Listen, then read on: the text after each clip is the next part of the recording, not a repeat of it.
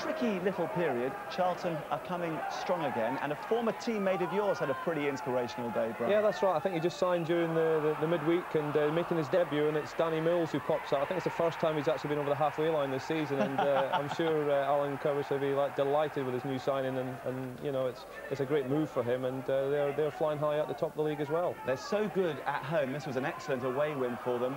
Next weekend, you go to the Valley, Pierre. Yeah, it's another very important game for us, and yeah, hopefully we get a result there, but it won't be easy, that's for sure. They beat you in the cup, didn't they, quite comprehensively? Yeah, they did, but in that game we didn't have our best team out.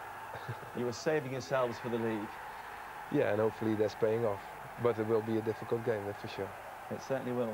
So many sides are still in danger. We reckon that 11 teams could still go down. Reading, Stoke and Manchester City in the drop zone at the moment. Then Portsmouth, Port Vale, Tranmere, QPR, Bury, Norwich, not out of it by any means. Huddersfield and Crewe still can't consider themselves safe. We reckon that Bradford in 13th are just about OK.